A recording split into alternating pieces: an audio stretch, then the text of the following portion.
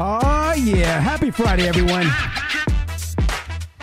Today we'll be talking about advanced schema markup for SEO with our very special guest today, Terry Samuels.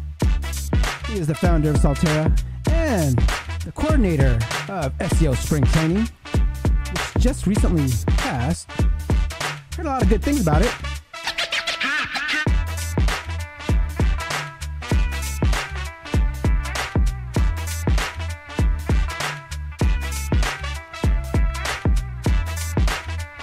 Happy Friday, y'all. Let me know where you're watching from. Don't be shy. Say hi in the live chat. We're going to be talking about some great things today. Schema. Some advanced schema. Stefan, my man. Hi, everyone. Happy Friday. If y'all didn't know, I believe Terry was able to rank web pages with no content and schema only. So I want to learn more about that and see how he did that and see what schema is important.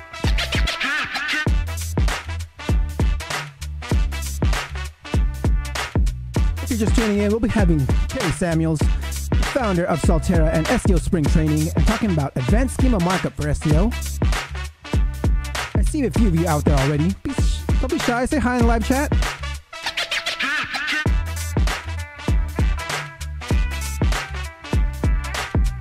What's up, Dre? What's up, Victor?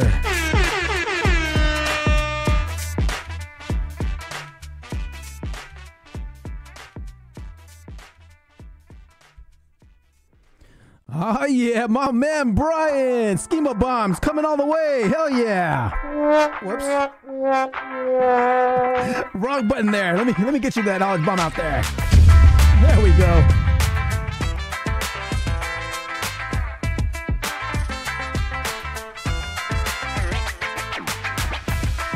We got about 7.5 more minutes to go. We got a great episode today. We'll be talking about advanced schema markup for SEO with a very special guest, Terry Samuels. Emmanuel, hello. We got an early party going on here. Lovely to see everyone ready for some advanced schema for SEO. If you didn't know, Terry has ranked pages with schema alone with very little content or no content. So we want to talk about that and see how he did that.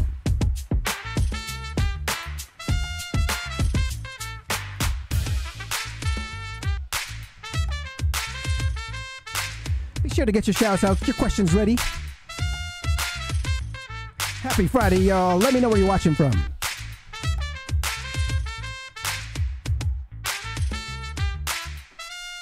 Where's our man Hobby? I haven't seen Hobby in a while.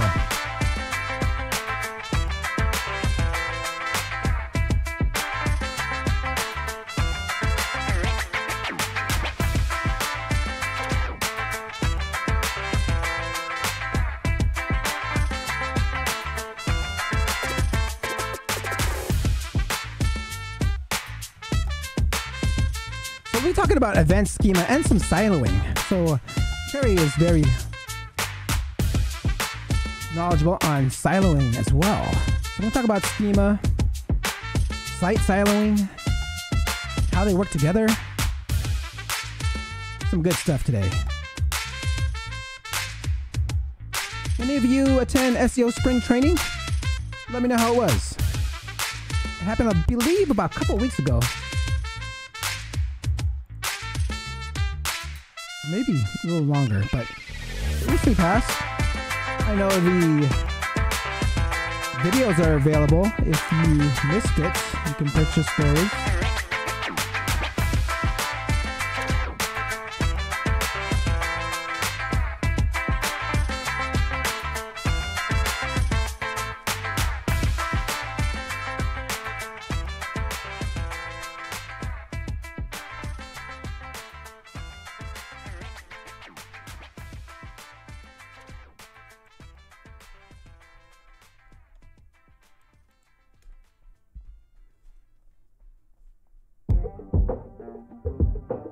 All right, guys, we got about less than 5 more minutes to go. We're still waiting for Terry to come in the back. Let me make sure.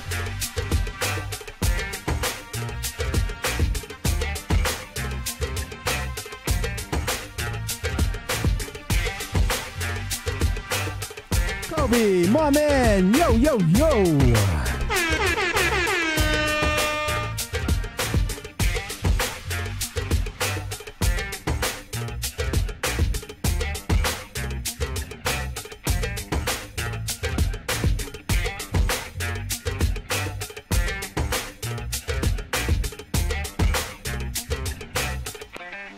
Today we'll be talking about advanced schema markup for SEO with a very special guest today, Terry Samuels.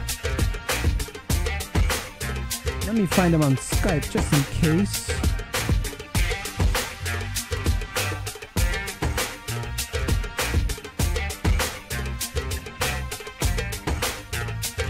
Yo, Jeremy, my man. Happy Friday.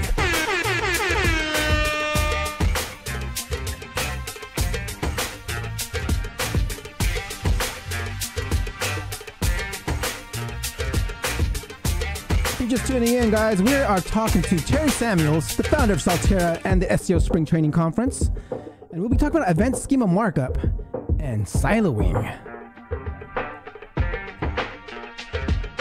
Don't be shy, guys. Let me know where you're watching from.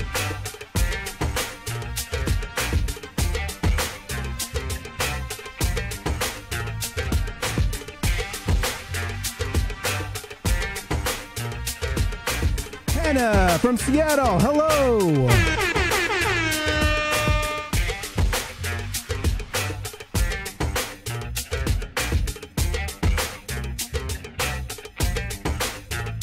Luther, hi.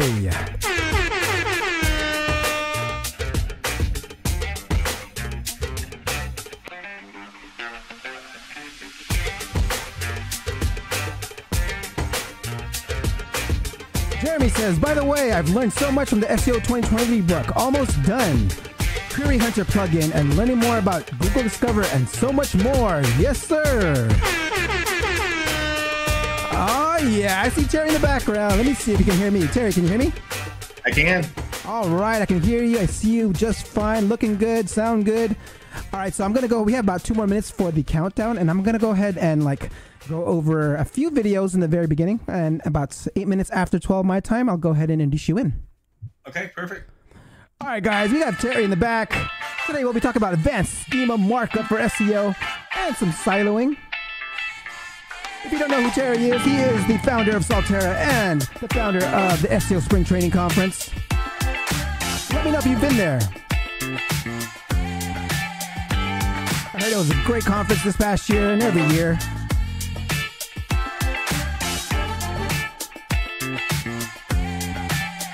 We got less than a minute and a half to go. Get your shouts out, get your questions ready, say hi in the live chat. Let me know where you're watching from.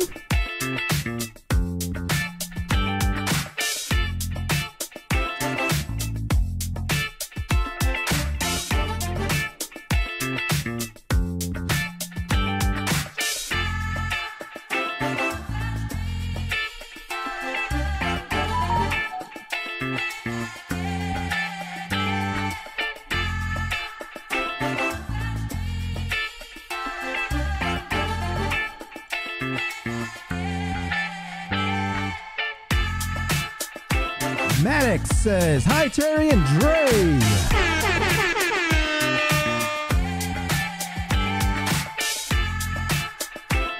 Yasmin, hello.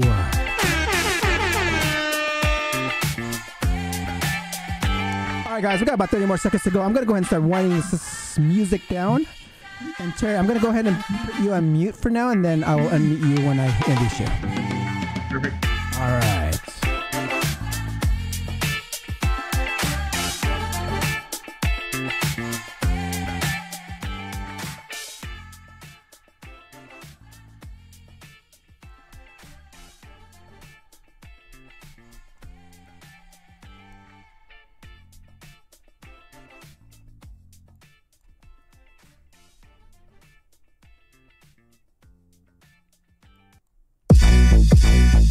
Yeah. Hey, time to get it started, no delay, let's work.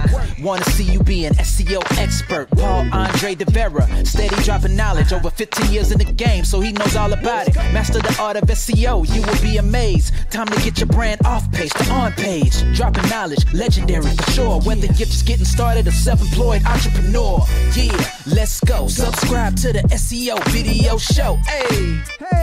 Hey, welcome to another episode of the SEO video show where SEO is alive and fun. My name's Paul Andre de Vera, aka Dre, and I curate SEO videos released in the past week into about 1-minute clips. My favorite part of the show is when I get to introduce my guest, and my guest this week is the founder of Solterra and SEO Spring Training Conference, Terry Samuels. Before we get started, let's say what's up to everyone in chat. I see Luther, Hannah, Jeremy, Kobe, Manuel, Brian, Stefan, Maddox, Victor, and Anastasia, Yasmin. Hello, thank you for coming. Please support the channel by liking, subscribing, and hitting that notification bell. Now let's get on with the show. Hey Dre, what kind of fruit do SEOs like best? Low-hanging fruit.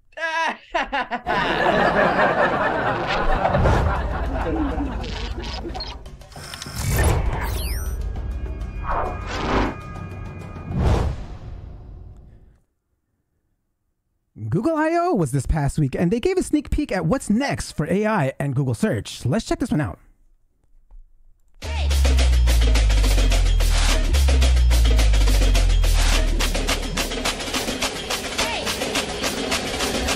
I'ma make them talk like, whoa.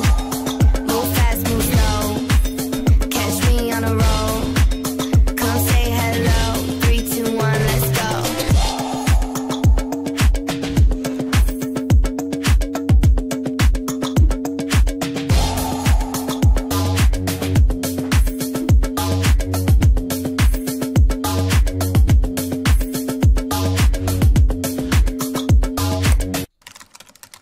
Yes, yes, yes.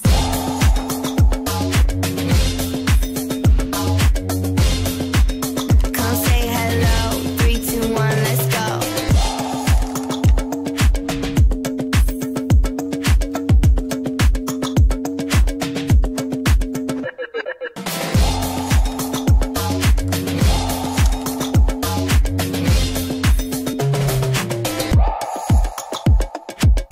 You got this. Let's go. Is a hot dog a sandwich? And the answer is yes. no. Yes. No. I'ma make 'em talk like whoa, whoa, whoa, whoa. I'ma make 'em talk like. I'ma make them talk like, whoa. All right, man, some great stuff coming out from Google. I mean, I noticed that in that video that they were recommending a lot of questions to ask, and topical maps I think will be more important than ever. Okay, I know many of us have already been using question queries in our SEO strategy, but it looks like it may be more critical to provide those quality answers with experiences. Okay, at Google I/O, they also announced the rollout of perspectives. You'll see a perspective filter appear at the top of the search results, and then when you tap on the filter, you'll see long or short form videos, images, and written posts from what people shared on like discussion boards like Reddit, Quora, and other social media platforms. So you may want to step your game up on Reddit, Quora, YouTube, TikTok, and blog commenting game. Okay, regarding topical maps, Matt Diggity shares his method for creating one in his recent video this past week. Let's check this one out.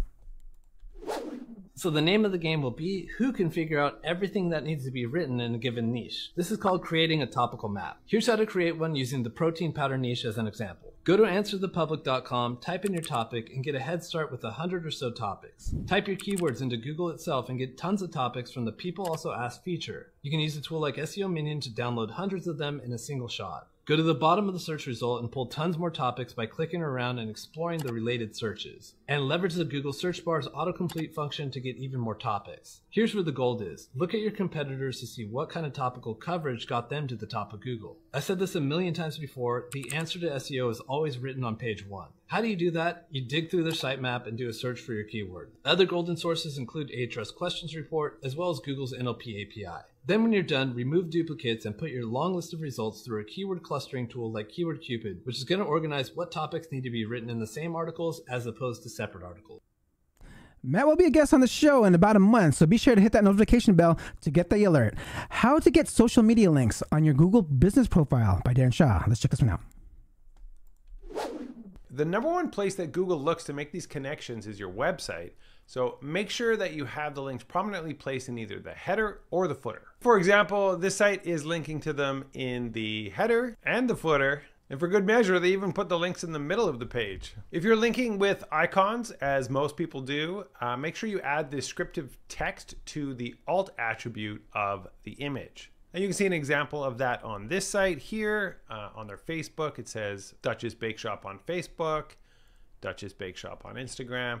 That's coming from the alt attributes. The next thing I suggest is to add local business schema with the same as attribute on the page that your Google business profile is linking to. For most businesses, that's the home page. So schema markup is a little bit technical. I like to use this tool at technicalseo.com to generate the schema. So with this generator, you can just enter your business name, your business information. It also has this really great button where you can just press it, like after you've entered your address, you can just press that. It'll generate your coordinates, and you can see the schema markup showing up here on the side. And so here they have a section for adding the same as markup for the social media profile. So I can click this, go Facebook, enter the URL, add the next one. I'll do YouTube. And you can see them showing up over here. All right, we'll be talking more about event schema today with our very special guest. Nathan Gott shares why the ultimate goal for SEO is revenue. Let's check this one out. Your overall SEO strategy, you should be focused on the bottom of the funnel and then working your way up to the informational. Just getting traffic is not the goal. The goal is to drive conversion. So focus on the bottom of the funnel and support your bottom of the funnel keywords. And naturally, you're going to end up targeting informational keywords. But the point is just the mentality. You're focusing on the keywords that actually drive revenue. All right, Kevin Indig expands on Nathan's idea on optimizing for revenue. Let's check this one out. You want to go after high intent, low volume keywords, right? So you want to go after longer tail keywords that have modifiers like buy or get or sign up, these kind of queries, and they typically have lower search volume, but you want to start there just so you can be present at the bottom of the funnel. And then from there, you want to move your way up to the top of the funnel. So there's obviously middle of the funnel where people might compare different products. So after the buy modifier, you go after compare modifier, and then you go after the top of the funnel. And for companies who have been running for a while, the first step that I always do, and I always do this with my clients, is to look at what pages drive conversions and what keywords do they rank for. And then as a first step, can we just improve the ranks of these keywords? Can we just improve the organic traffic that we drive to these pages? That is the number one step. All right, this brings me to my favorite part of the show. Please ask questions and I will address them in the order that they receive. Please support the channel while I get things ready here.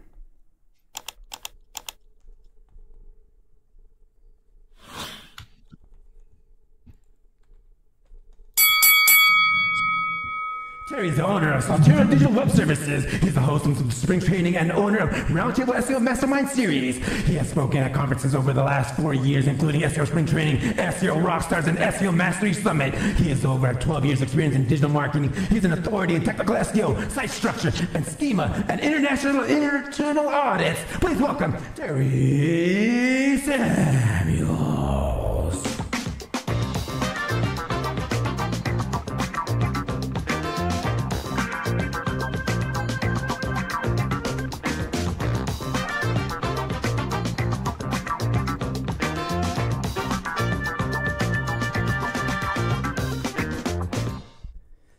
Terry, my man, welcome to the show. Thank you so much for having me. I need that video. I need that video when you get done. Love it, love it. Everyone, let's give a round of applause for Terry. And Terry, I heard you had a great success at the SEO Spring Training this past, was it a couple weeks ago? Was it a few weeks ago? Yep, a couple weeks ago it ended. Yeah, it was awesome. It was better than we expected, and yeah, I'm still humbled. Just 2 or 3 weeks after it. So yeah, it's very nice. Love it, love it. So I actually bought tickets back in 2020, and it was my first time I was ever going to go to a live conference. And then we had that whole thing happened, and we had to shut it down, and we actually did it online. But man, I was so hyped to go, and all that thing happened. So one of these days, I'll be there.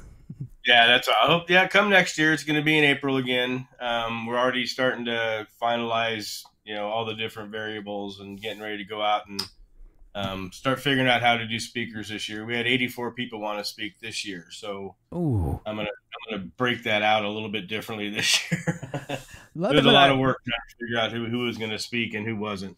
So. Love it. I would love to talk about that more, but hold on. Let's rewind this real quick. Jerry, take us way back from, what was that, 12 years ago? When did you first get into SEO? I got involved in SEO. I'm a software developer, and when I lost my real estate business, I started doing websites again. Of course, HTML, CSS, the old-fashioned way, with Dreamweaver. And so I just started building websites for my church and some people around my church. And then it started getting into one of the people from my church owned a charity, and I did the website for them. And then they actually contacted me to look at this SEO thing they were paying for. And I was like, okay, well, I didn't know anything about SEO. Obviously, there wasn't anything in YouTube or Facebook or anything. So I just started kind of digging into it. And back then it was all about buying links, and you didn't really pay attention to what links you were buying. You were just buying links. And then the first Google animal came out, and this client happened to get hit with the what was it? Penguin, I think was the first one, or panda. Anyways, one of the first animals came out. She got smacked, lost everything as far as rankings of anything that she was already getting. So I actually learned from the getting a website out of penalty SEO rather than helping somebody rank. So when it happened to her, I was just doing whatever kind of investigation I could find. I found some patents, found a couple of people to follow. The Callan brothers, of course, Rand Fishkin's Whiteboard Fridays, stuff like that was, back when Facebook started. But it was a whole different game trying to figure things out back then. And so anyways, I had her, and then I had an insurance agent come up to me, happened to be a friend, and said, hey, can you help me with this? I know you're just getting started. I'll pay you a couple $100 a month. And, so I did it and got him ranking. And he was my client until he sold his business like a year ago, still paying me a couple $100. So love it. But yeah, that's basically how I got started. I tell people I was kind of forced into it. I really didn't have any desire into it. I like software development. I liked, coding and stuff like that. But then once I got more into SEO, that I could figure out that my technical stuff can work for SEO. So that's why I kind of just just kind of jumped in with both feet and took two of my kids with me. So two of my boys helped me on the marketing side. And then my wife and my daughter run the web design, graphic design side. Oh, that's awesome. A whole family business going on right there. Love it, love it, love it. Okay, so I want to this is the first question I actually asked. I forgot to ask this, but this is the first question I always ask all my SEO professionals that come on here is like, in 1 minute or less, does Terry get ranking on page 1 of Google? On page. Nail your on page. And I'm a big, huge on pager. I'll fight tooth and nail with people that want to fight between backlinks and on page. But I believe if your on page is on point, you're going to rank. Might take a while, but I think the backlinks obviously accelerate that ranking. But yeah, I do believe on pages. If you're going to learn this business, you better be good at on page. Love it, love it. Okay, so back to like onto how when you first got into SEO, and you said you're kind of like it was forced onto you because of what you're doing already. But I mean, like, why continue with it? Why what made you so interested in it and stick with it for like the next 12 years or so? I think it's just because I like to see people succeed. I have a passion for helping people. I always have, in all the businesses I've had. I think SEO is cool just because you can see. You can see rankings increase, you can see traffic increase, you can see phone calls and conversions increase.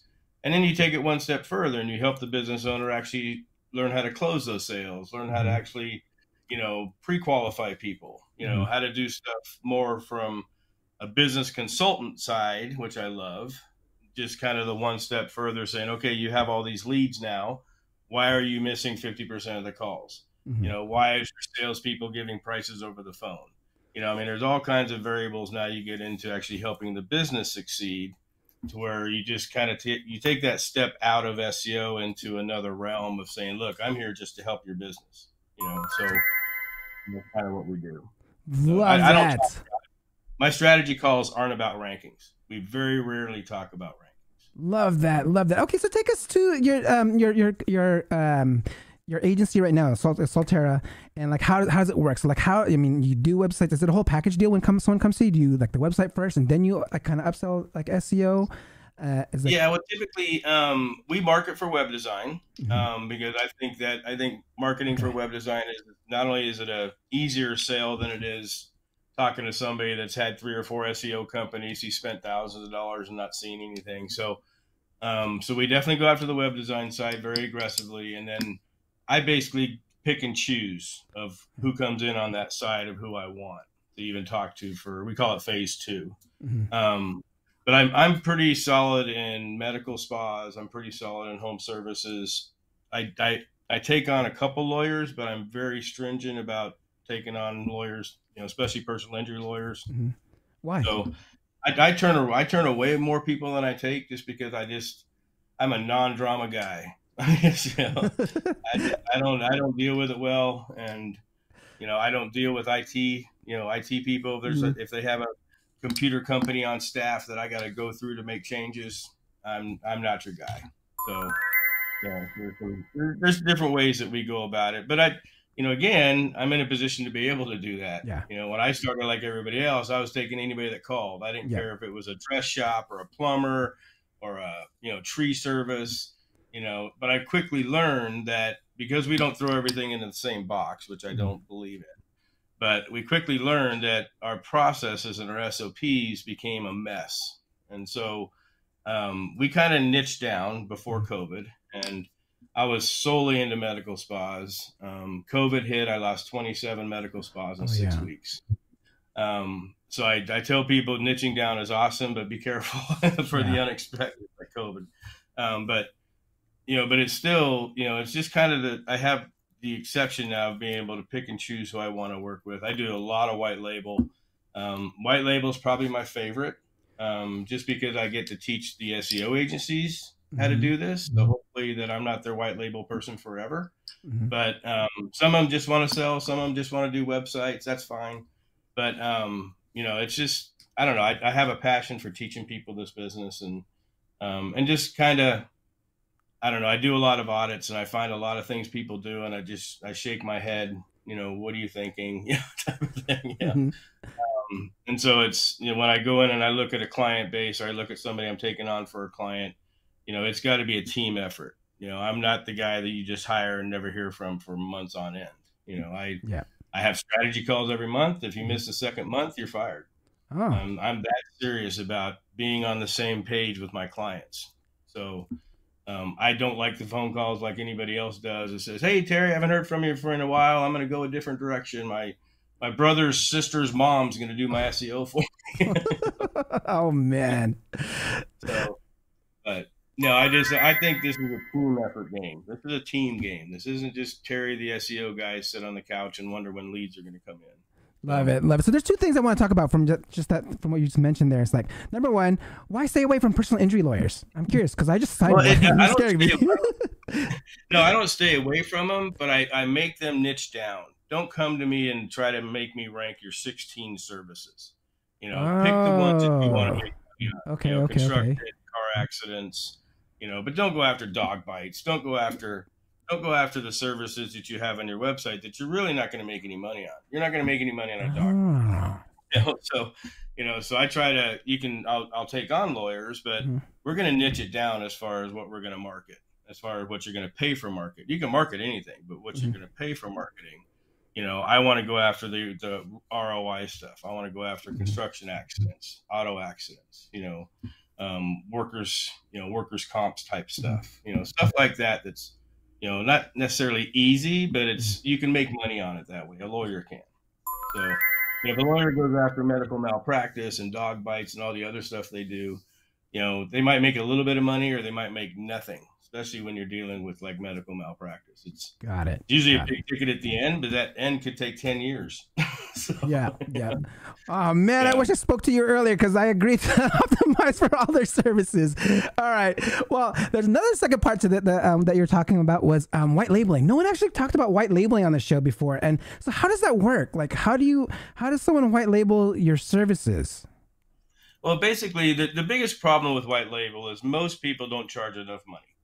Most people are still charging $600, $700, $800 a month for SEO. Okay. And you can't hire anybody to help you at that stage. And I tell people all day long, you'll lose money at that. If you're doing SEO right, you'll lose money at that. You've got to get up to where you're, like my minimum's about $2,000 a month. And that's just barely to get me out of bed and work for a little bit, so just because I understand the hard costs, because we all have hard costs if you're doing it right.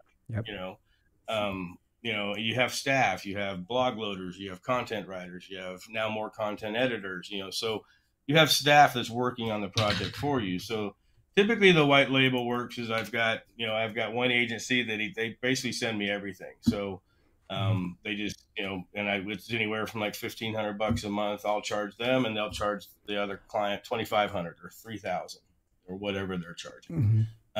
I have my reporting system that I actually put on their website. So I teach them how to teach them how to talk to the client, how to do the reporting, and how to upsell every single month. I upsell content almost every month because I'm such a big believer in content. And like Matt talked about topical relevant content is we do content clusters just like that. So got it. Those are the monthly phone call type of things. But yeah, it's so the white label's cool because I get to help the agencies do better, whatever they want to do. They can do more sales and send it to me. But like I said, yeah, the biggest problem is they'll send me a plumber for, and they only charging, $800 a month. Well, I can't help you. Yeah. I might be able to sell you some links or something, but it's not gonna be any type of deal that you're gonna want to get into. Yeah, we gotta show you the money first before we get that going. All right. So I wanted to get into what the topic of today, which was schema and siloing, and you kind of talked about clustering, which I would love to talk about also. And so I'm like I heard a story. Ted talked about this on SEO Fight Club all the time. Is that you ranked a page with schema only? Can you tell us that story? I actually have an entire website ranked for schema only.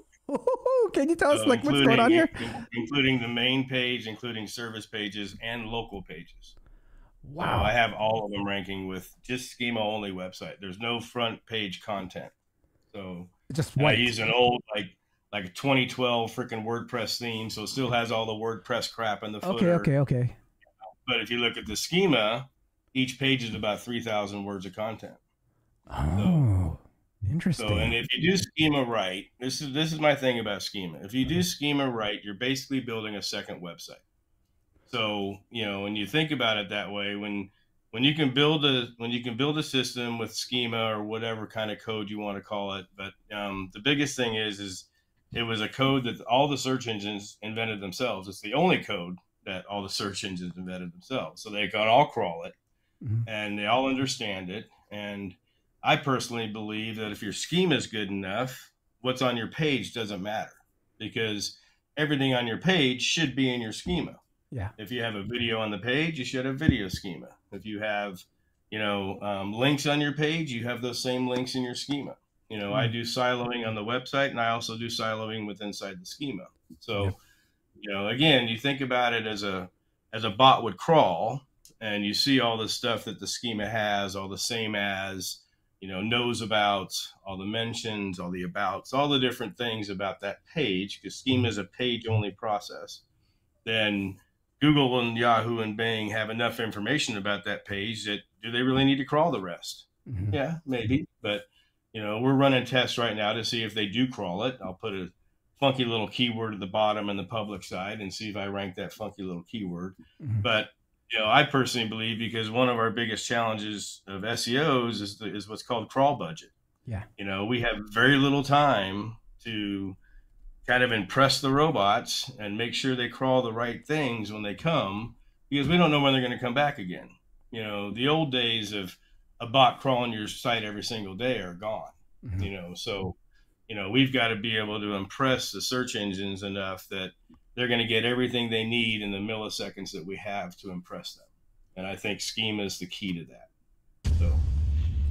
Love that. So I mean, so we kind of talked about like the why, you know, schema like works, and because of the bots. But I would like to go touch more upon on this websites that you got ranking, because I mean, like, can you kind of go deep in further, like what type of schema you're using? Let's say for the homepage, and then for some inner pages, and like how does that structure kind of look like? So like, what kind of schema are you using? Yeah, I mean, one of the things that I teach is stacking schema. So you have a site-wide schema. That your site-wide schema is either like organization or professional service. It's basically about the site. So, you know, it has the main nav system within the schema. If you have, you know, mentions and abouts and knows abouts and same as's, you know, on the brand level, you know, so everything's the brand level on the site-wide. So we don't get into much on the locations that we practice. We don't get much on the different, you know, except for the main services, we don't get into the city/services from the site-wide. So you have your site-wide on every page, and then you go to your like web design page, and now you have your web design service schema. Again, very broad. We're not mentioning, you know, cities at this point in the schema. Okay. So you have your site-wide, you have your service schema, and then you have your local business schema. So local business on every single local page. Whether you have a map or not, you know, so my Phoenix web design page will have site-wide, web design schema, local business for Phoenix. And so when you're stacking the schema, then you're providing all that information. By the time that robot gets to that third level, that is very easy to understand what page they're on now. So again, it's kind of like, and it's all siloed through the whole system. Yep. So like, for instance, on the web design service page, the main one, I will mention the states, because I do my siloing by states and then cities. So I will mention the states in the web design service schema. So I have an Arizona web design page, I have a Texas web design page, I have a California. And so I'll mention those in the web design service schema. And then the local business schema, I'll start with Arizona and then go into the cities. And so then I'll interlink through schema, I'll interlink the Phoenix web design page to the Scottsdale web design page, to the Mesa web design page, all the other Arizona pages within the schema. So that's the way I've created this web design state of Arizona schema system. So, and again, the reason why people don't do this is because it's a lot of freaking work. Yep. So, you know, even with my template, it's a lot of work. So, but I'm a big believer that, yeah, it takes time, but you really only need to do it once. And then the power's there. Now you just send links to the power. Damn! Man, you just laid out the blueprint right there. So I'm curious, you mentioned interlinking schema. How do you interlink schema? Well, because you have a URL in almost all the different schemas. So if I'm talking about like Better Business Bureau, BBB is one of my awards that I have, then I actually have a URL link for my Better Business page on that, in that little block of schema. Well, same thing like in Phoenix, I get the wiki link for Phoenix, I get the productology link for Phoenix, and then I have a URL for Phoenix, and then I have a site URL for my web page in Phoenix. So all of these links are inside the schema. So, and they're all tied together. So, and I personalize those. This is something else I do. So like Bank One Ballpark, it's not called that anymore. That's where the Diamondbacks play here in Phoenix. Well, I have season tickets to the Diamondbacks. And so I'll use Bank One Ballpark as a geo-relevant thing in my local business schema for Phoenix, but I'll tie that into, you know, Solterra has season tickets to the Arizona Diamondbacks at this stadium. We take many, you know, clients and investors to the Diamondbacks baseball game. So, you know, we'll put all this stuff in that geo-relevant kind of schema for the city of Phoenix. We usually put 5 to 7 of those type of places. And then that just ties that thing even more into my brand. So, you know, and so you kind of think about it like one step further of, yeah, I can list, you know, all the main things, the Phoenix Zoo, all the stuff people do. Well, I tie it in, you know, the Phoenix Zoo, you know, Terry and Elizabeth take their grandkids to the Phoenix Zoo. I mean, so we tie it in within the schema. And that's the nice thing about it. You can do that. And And again, there's no SEO tool in the world that Yeah. does this type of stuff, because it can't. It's not going to be able to go out and get that much information that we do. Again, yeah, it's all tied, it's all personalized, it's all brought in about the brand, you know, the whole EEAT thing. Yeah. You know, experience, authority, trust, you know, all that stuff. And So we do a lot of that with Schema. So when you mentioning, like, you know, you have season tickets and stuff like that, that's not on your page. It's actually in the Schema only. You don't talk about that. It's like, only in the Schema. Yep, only in the Schema. So I mean, why do you think that would be? I mean, you said it's important for EAT, but like, how do you think that also helps like the search engines, like make that more, make you more of an authority, or like that, like, you know, like a benefit? Well, I think again, like especially on the city page level and even the neighborhood page level, you really have to tie in not only where your brand fits into the scheme of things, but how the city fits into your brand.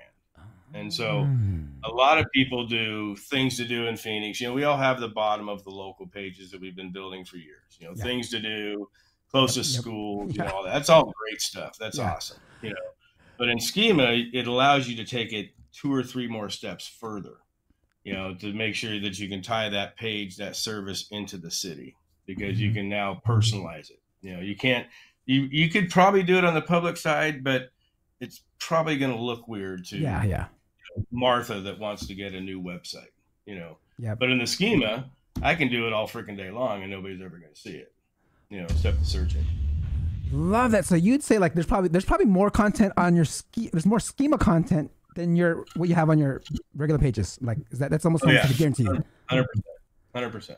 Oh, interesting. Okay.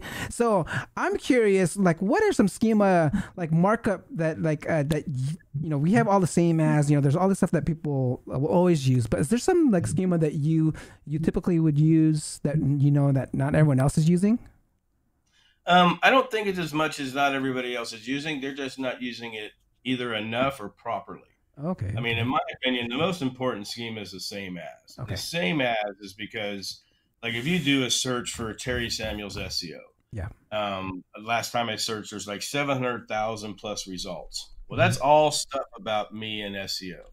Well, Schema is the idea to bring all those important things into my page, for instance. You know, same with a lawyer or whatever. So, you know, and so now you have same as, because now I can list all the podcasts I've been on, all the videos, YouTube videos I've been on. I can list your podcast. All this stuff is same as. And now Google and Yahoo and Bing and the search engines don't have to go to all these different pages to find all that stuff. I just made it easier for them to find everything that I want them to know about me on one page in one spot.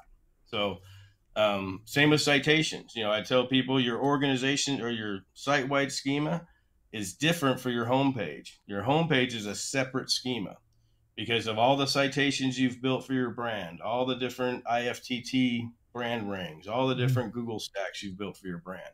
All those are same as. So, you know, your homepage that you have all these citations and links for, list every freaking one of them. You know, I have 600 citations and all different links that I've built through my brands over the years, all on my homepage schema. So Google doesn't have to go out and search for it. You know, if I won an award 3 years ago and it's on page 5 now, well, guess what? It's in my schema. I don't give a shit what page it's on because I brought it in anyways. I liked that award. That award was great. I was proud of that award. So why not keep it on my homepage schema as the same as, and just let it replicate the whole way through, you know? So, and that's what, you know, a lot of people miss that part, you know? And again, that's stuff the tools can't do. The tool's not going to go out and find all my citations for Solterra. They're just not going to do it, you know?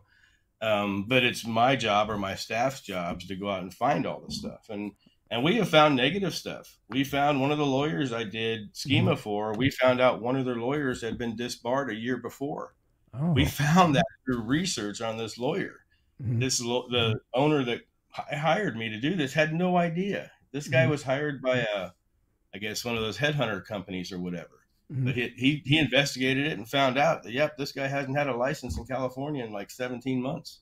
And nobody ever would have known that unless my staff did some research. You know, so, you know, we don't find those very often, obviously, but you know, but we do find stuff that people don't, you know, especially when you get into professionals, you find out where they went to college, what teams were they on, you know, were they part of the debate club? I mean, you find out all this stuff and you put it in their same as and about their knows abouts and all the different schema, because they might not want it on their page because, you know, what was the lawyer page being, you know, he's on the rowing team. Well, guess what?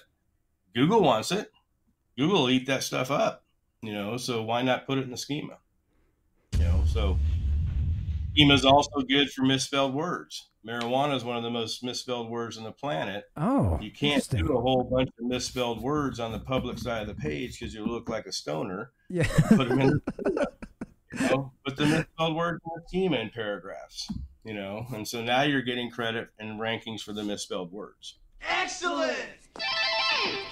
So I mean, perfect.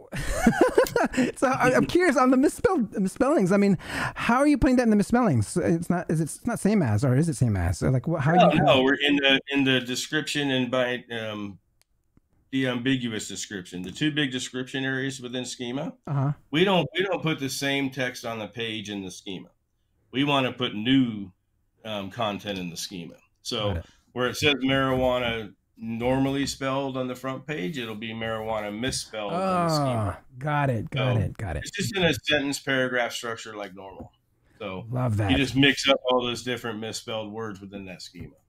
So same with photography sites. Photography sites love schema because now they can just have images all over the place like photographers like. Now the schema's in there explaining the image and getting all the stuff they need to rank for and all the stuff that we do. Man, I wonder where schema was when we had Flash websites, right? I mean, exactly.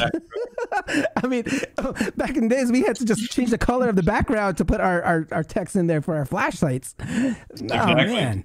Love that. Okay, so with that, you mentioned the template. Even with your templates that you said people, it's still pretty hard. So like, where can people find your template on this schema?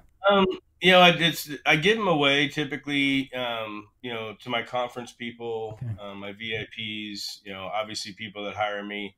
I do a lot of schema only white hat. So a lot of people will hire me just to do their schema. And then I'll give them all the templates when we're done and they can, you know, update them in the future or whatever they need to do.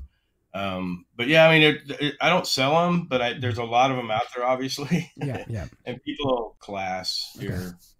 I'm speaking at so many events the next 3 or 4 months. I'm probably going to do it in the fall, but I love teaching this stuff and I love, you know, helping people to do it. It's just the problem that people have, like I said, is it takes so much time. You know, I mean, when one lawyer I was talking about, he had 17 lawyers. It took us 3 weeks just to do the research before we even touched schema. So just to get the research ready. So, because we do research on the brand, we do research on the services, we do research on the locations, and then we do research on the individual lawyers. For like medical, we'll do research on the individual doctors. You know, plumbers and roofers, we typically only do research on the owners. We typically don't do anything else. So, but yeah, it's, you know, like I said, that's the biggest thing. I've actually handed people my templates and they haven't done anything with them. You know? Oh man.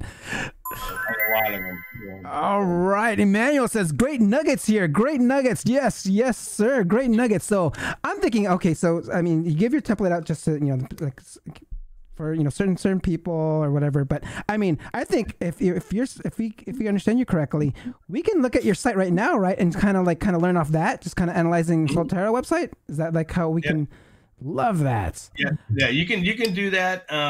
You know, right now, and I tell people this all the time, that is actually my testing site also. Okay. The main reason we use my main site is because it's a very powerful site and we can see testing results very quickly. We don't have to wait 3 or 4 weeks to see if something works or didn't work. Matter of fact, when I was just doing class this Tuesday, we found a page they did a test on and it failed. I mean, I lost probably 40 keywords in about 3 weeks on an inside page. So some of the stuff that we test, you know, is very important to, you know, here's again, we test so much. When you find a good test, how do you implement it? How do you go back and say, hey guys, add all this to your schema templates and all this stuff? So we're actually now starting a process of keeping track of who we give our templates to. So when the team does find stuff that works or something that's even better, we can update everybody at the same time. So to keep track of just making sure that, and again, they're not doing anything with it, which is kind of comical. Oh, yeah. But it is something that, you know, I have no problem helping. I had a guy message me 2 days ago, wanted a lawyer template. I was able to, you know, work out a deal with him to give him a lawyer template, you know, so that's not a big deal. But like I said, I just don't want to, you know, but yeah, you can definitely check my site out. But when you want to go to my site, I do have pages that I have schema shut off on because I'm doing another A/B test. So just don't email me or message me saying, "Hey man, you don't have any schema on this page." You're right, I don't. So, Love that. Love that. You can definitely go through it. Okay, so Emmanuel asks, can you share the name of the site, please? And is this Saltera? Is this Saltera.com? Yeah, this is salterasite.com. Saltera, SITE.com. Okay, salterasite.com, guys. So be sure, if you want to analyze what he's doing, be sure to check out his website. And I'm curious, you know, you kind of mentioned this, that you did a test and you kind of knocked out some keywords. Can you kind of share that test so we can kind of not? Well, yeah, we because the one thing you got to remember too with schema is if you put the wrong schema on the wrong page, it can have an adverse effect. So, you know, if you put plumber schema on a roofer page, all of a sudden now Google's confused as crap because now they're going to start taking away some of the roofing terms that you're ranking for because now Google's just kind of whacked now. So, and that's what happened. They actually put some of my SEO terms on web design pages, so I lost some web design keywords. So, it's actually something you really have to pay attention to.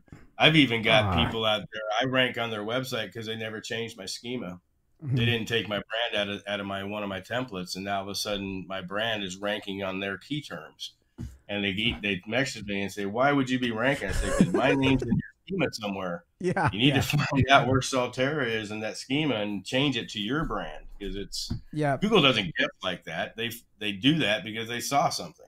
So, you know, I got Jordan Pierce ranks on one of my sites that I test with because he's in my review schema. He's not mentioned anywhere else in the whole site except the review schema, and he's like on the 3rd page on that website. So, oh man. Yeah, you can miss it.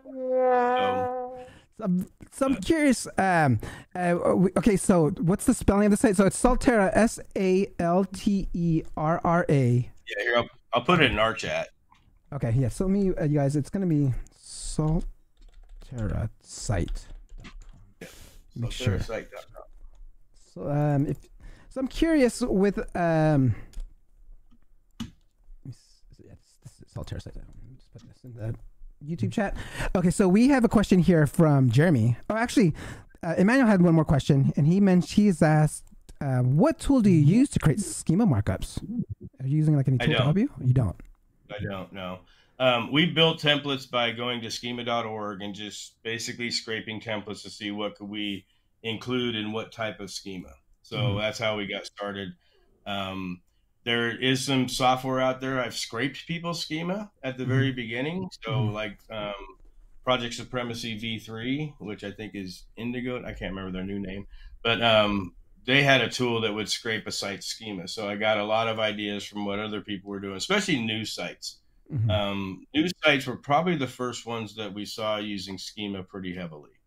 You know, on a more automated system. It's not custom like we do nowadays, but we were able to get a lot of ideas of what you can include in certain types of schema because of those type of projects. So, but right now, yeah, we don't use any tools. You know, there's some people out there that people will send me their schema tools to test and see. And like I said, they're great tools. Like Clint Butler's training out there is the best training that's out there on schema right now. You know, and Clint's adamant about it. No tool will do the research. That's the challenge. So, and you can't really take a custom schema and work it into rank math or work it into SEO Press. So, you know, we use SEO Press Pro. That's our agency's SEO tool. So, but we turn off all the schema. So, and we use Header Footer Code Manager to install the schema, so we can make sure and dictate which page gets what schema. You know, that way, because all the web design pages get the web design service schema. You know, so stuff like that.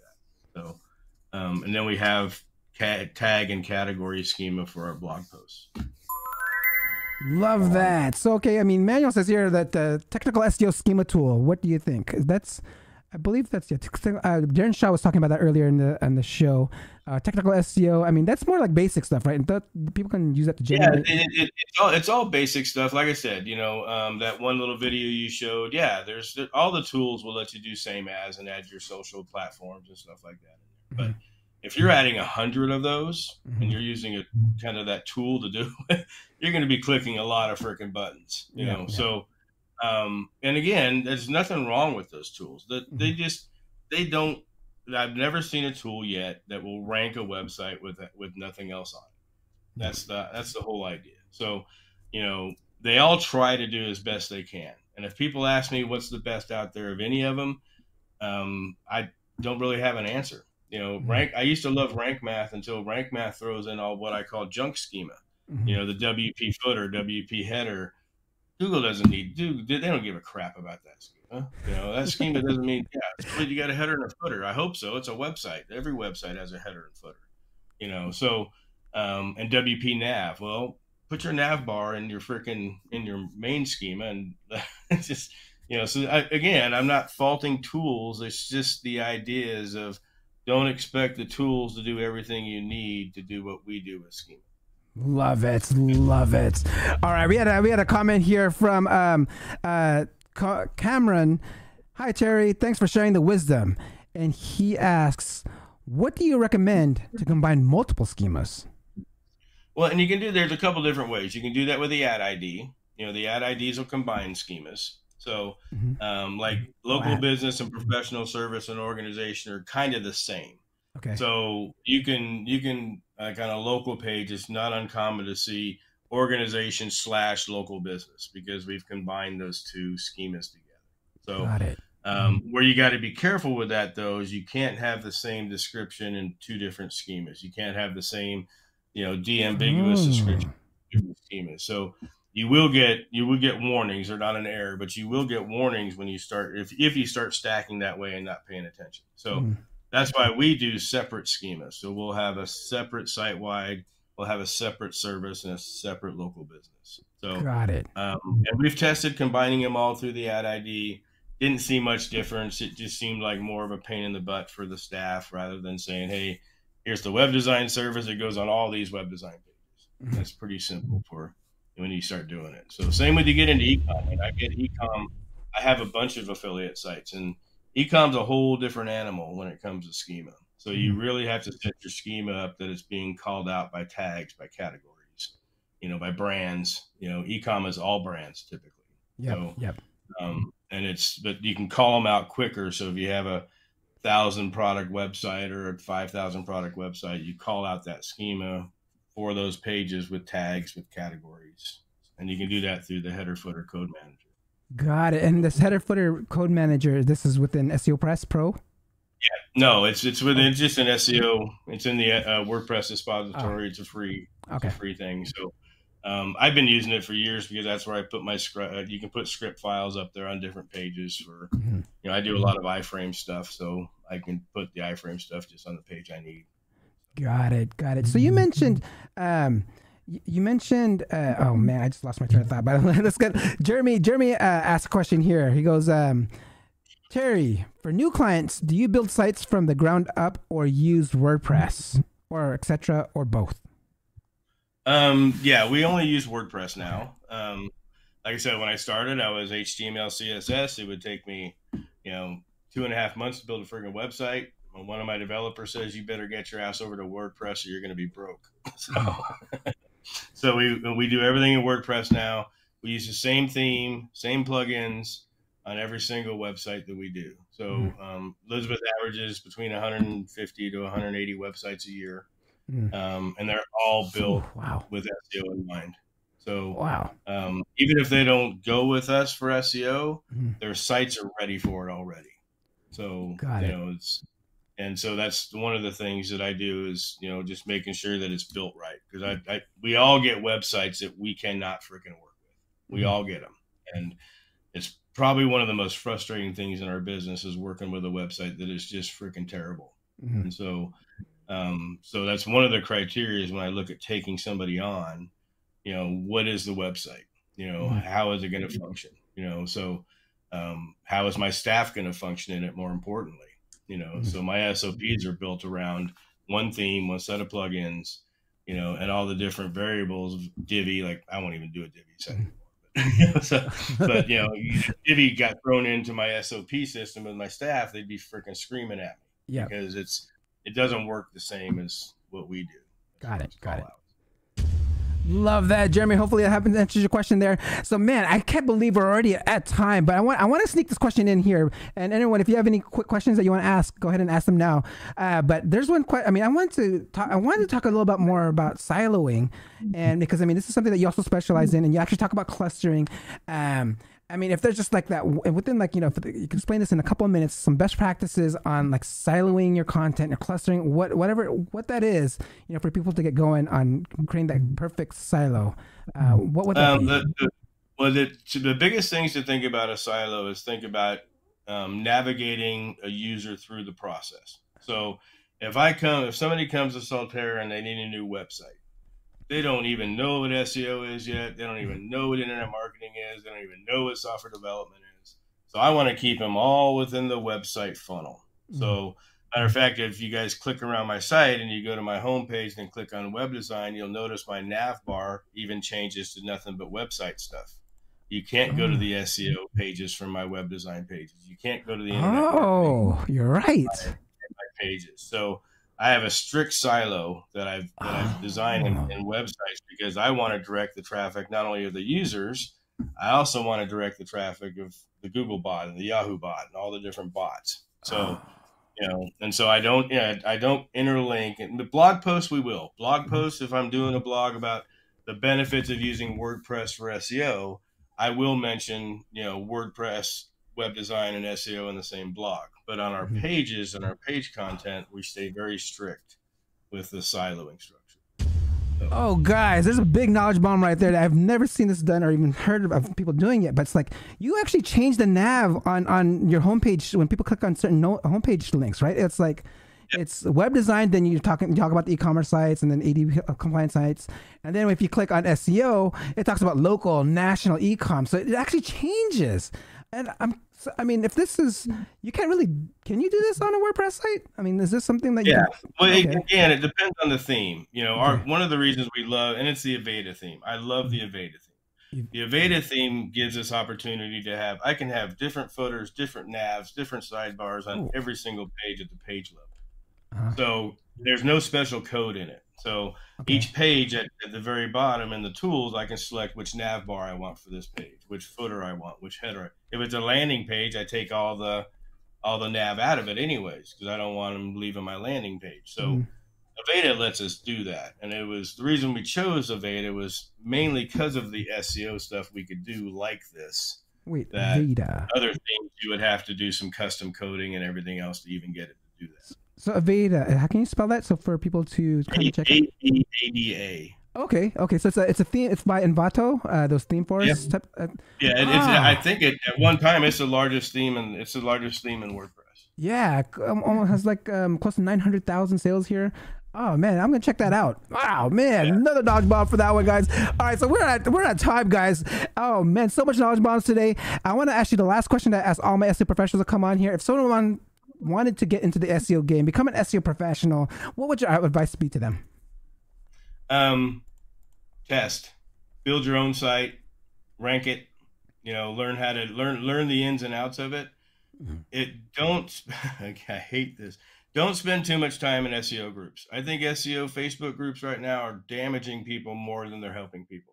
So find people to follow. That's the way we all learn that have been in this business a long time. I still follow Rand Fishkin. I still follow Brad and Matt Callan. I still follow these guys, even though they might not be doing the same stuff they were doing before. But and then get your butt to conferences and start intermingling and networking with people. Networking, and it's no joke. The net worth is your freaking ticket in this business. I can reach out to anybody anytime with a question and be reliable on the answer. And it's just because of the networking, because the willingness to help, the willingness to teach. And if somebody teaches you something, implement it, test it, implement it, find new ways to do stuff, on page. I do so much with on-page and on-page testing because I just get a wild hair at my butt and I implement it and see if it works. If it doesn't, I change it back. I mean, so, yeah, you know, that's what you kind of have to do. And when you start looking at, you know, another thing you'll see on my site, real last quick tidbit, if you look at my sidebars now, my sidebars say, why trust Saltera? Yeah, yeah. That word trust is huge. It used to say about Saltera. You know, well, whatever. Now, when you talk about your about page and who you are, it's why trust us, why rely on us. Use those EAT words that Google's looking for, you know, and make yourself more authoritative, you know, more branded, you know, and more relevant by using those type of words. And again, it was a test we ran, and my gosh, it just freaking exploded. So just that one word. Man, it's still dropping knowledge bombs at the end of the show. Love that, guys. So use the EAT words instead, and watch your freaking rankings just crawl up. So we have one. Emmanuel sneaked in one quick question before I let you go. Schema markups give you an edge over your competitors, right? Oh yeah, big time. Yeah, because 99% of them are just using Yoast or Rank Math or everything else. So you take the time and do detailed, advanced schema, you're going to knock people out of the water. Love it, love it. The cool thing is they're not going to be able to figure out how. Yep. Most SEOs don't look at other people's schema. Love they look that. At links, they look at on page, you know, all this different stuff. So. Again, dropping all these knowledge bombs. So for this episode to feel complete for you, how can people get a hold of you? Please, the stage is yours. Salterasite.com is the fastest way. You can reach me on Facebook. And then Skype is my Saltera Web is my Skype call. Again, I love helping people. You know, we're having 2 masterminds again this year, and then another big event in April for spring training. So, yeah, friend me on Facebook. You know, you can keep track of all the stuff that we do. But yeah, get yourself out there and, you know, learn from people that are actually doing this stuff.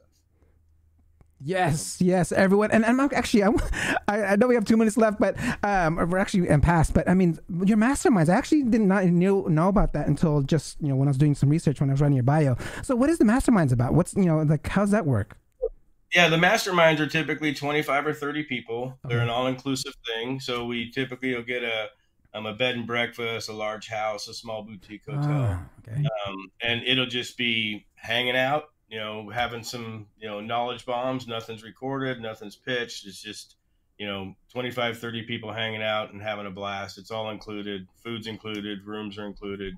So there's no stress about any of that stuff. But it is a little bit different environment than because it's not for basic SEOs. Yeah. The masterminds are, you know, if you're brand new to SEO, the masterminds might confuse you a bit. So, but we have some that are just tech only. So we'll get a bunch of people that just do a bunch of stuff with the technical side. And then I've done link building masterminds before to teach people how to different link build and bring in the people that do the link building. You know, so the big difference is it's more centrally topic located. And we do them all over the place. So I think we're looking at San Diego in July, and then we're looking at, you know, Rockstars. I think this year is going to be in Boston. So we'll probably do something September, October timeframe up on the East Coast. Love it. Everyone, give a round of applause. Thank you, Terry. Man, you dropped so much knowledge bombs. I'm going to actually, oh man, I can't wait to rewatch this episode and kind of really hone in into my schema. Can you hold on for one quick second while I sign off here? Hold on for one quick second. For sure. All right, guys, that concludes another episode of the SEO Video Show. And boy, was that jam-packed with a bunch of SEO knowledge bombs there. Please don't forget to like, subscribe, and hit that notification bell. And I will see you next week, guys. Peace out. Thank you for watching. Hope you come back next week. Make sure to subscribe. You don't want to miss a thing. Hope you learn something new, because the vibe is incredible. From the special SEO professionals, SEO video show. Let's work. Want to see you be an SEO expert. Paul-Andre de Vera helping you step it up. No delay right now. Time to level up. Hey, thank you so much for watching. Make sure to subscribe. Woo!